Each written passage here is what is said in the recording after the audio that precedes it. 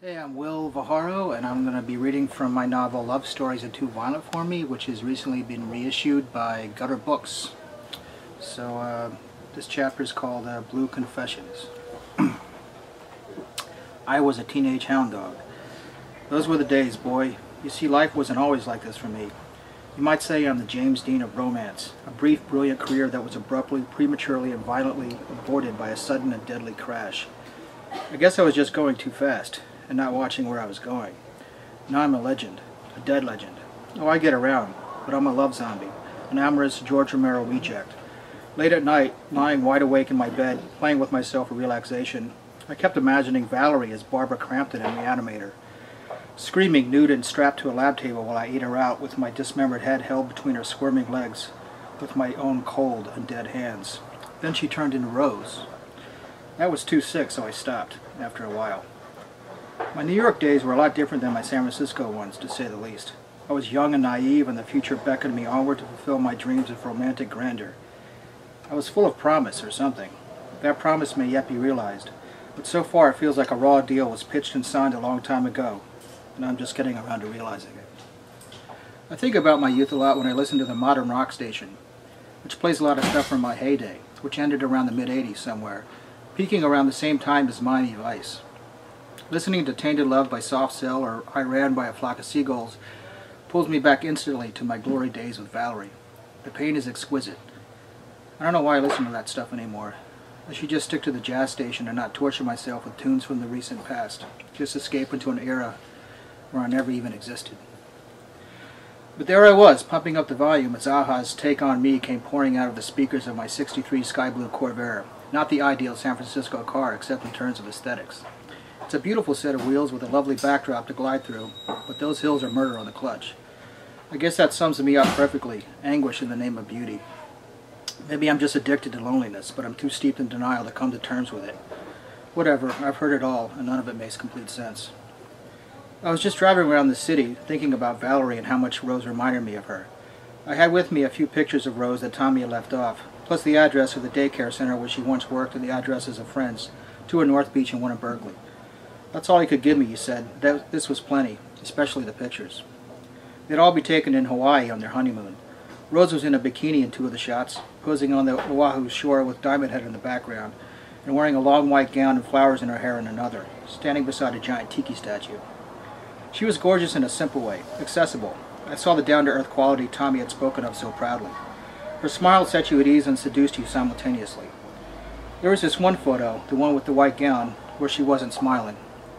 Unlike in the two bikini shots, she was alone here. She looked lost in thought, pensive, deep in a reverie of a faraway time or place.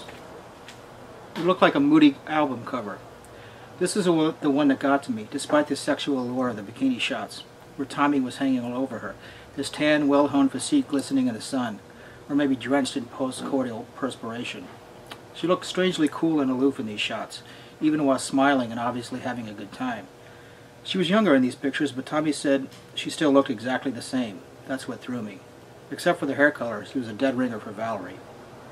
I assume this is why Rose had permeated my consciousness so completely since I first laid eyes on her in the drive-in, but the faded quality of that photo didn't do her justice, or make me realize the amazing resemblance to Valerie. I long ago discarded all of my pictures of Valerie, and not laid eyes on her in 6 years, so my memory was a bit hazy, though the touch and scent of her were emblazoned in my heart for eternity. I surmised that Rose was perhaps a relative of Valerie, but that would be too coincidental. The only other explanation went even beyond coincidence into the realm of magic. I couldn't help but ponder that possibility, however, as I set the white gown photo on the dashboard and looked at it on and off, just driving through the cool December evening, dreaming. Valerie had auburn hair that bordered on red, and in fact Flora from the blood bank had reminded me of her. I discovered through my contact Denise that Flora was a patron of the arts and an aspiring artist as well, just like Valerie. I dated a few women since leaving New York, but as I said, my San Francisco track record left me much to be desired. Before Valerie, I had been something of a young stud, betting NYU English majors who read my column and thought I was going places. I was meeting people and hobnobbing with Midtown literati, Greenwich Village bohemians, and musicians from the New Wave forefront. I once met Debbie Harry briefly backstage at CBGB, as well as David Byrne, Richard Hell, Iggy Pop, Mark Mothersbaugh, Lux Interior, Poison Ivy, and Joey Ramone. They were all pretty trash at the time, so I doubt they'd remember me. So what? I remember them. My old man was a cop in Brooklyn, my mother a cop's wife who wanted more out of life. I had a brother who committed suicide at age 18 after catching a late show of Dawn of the Dead. Jumped off the Brooklyn Bridge. They said it was drugs, but I knew better. It was hopelessness. I get that feeling sometimes now when I see the Golden Gate, and it scares me. I was a lost soul before I met Valerie and became lost again after she disappeared. Since then, I've been attracted to women who reminded me of her physically and spiritually. Flora was the closest, until Rose. It goes back further than Valerie, though. Valerie looked like my mother, but my mother was remote and took out her bitterness on my brother and me. Why would I want someone who reminded me of my mother? Valerie not only physically resembled my mother, a voluptuously feminine Irish beauty and class act, but she was also moody, a tormented artist struggling to find her voice, with a sense of humor that could go from witty to vicious in the blink of an eye. Most women I had been attracted to fit that description more or less. In Flora's case, I filled in what I didn't know about her with my imagination until she fit the bill, strictly out of desperation. But from the way Tommy described Rose, she was already made to order. Her letter and postcard displayed the same lost, yearning look that made me fall so hard for Valerie. Flora got that look sometimes, the crazy look. I'm a sucker for it. Call me a masochist. My mother eventually went mad and had to be committed. She's still locked up in a sanitarium in upstate New York. My old man got shot to death in an alley while off duty. The case remains unsolved. I have my suspicions. Someday I may go back and prove them, now that I'm a licensed PI. But I'm afraid of what I might find.